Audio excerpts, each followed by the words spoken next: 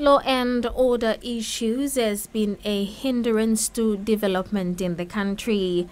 The Deputy Prime Minister John Rosso joined in the debate in Parliament last week, expressing that funding to adequately resource the police force and the law and justice sector has been lacking over the years.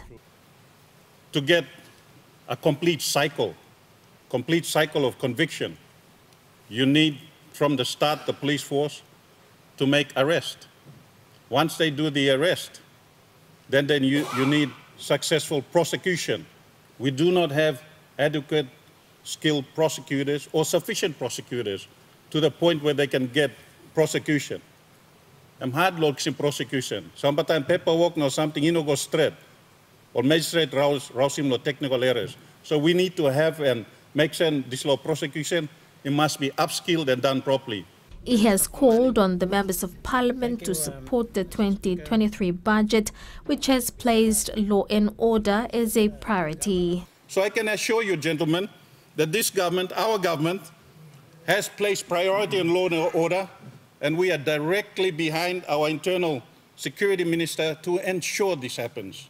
Mila assure him, Yupla. And it is not just a police force. It is a CIS. It is a holistic approach. Igo kama finish one day on magistrate services. Deputy Prime Minister Rosso has also called on the police force to do their job in ensuring that our communities are safe and in order. Thanks for watching TV1 News. Please like and subscribe, and don't forget to hit the notification bell to stay up to date with the latest news.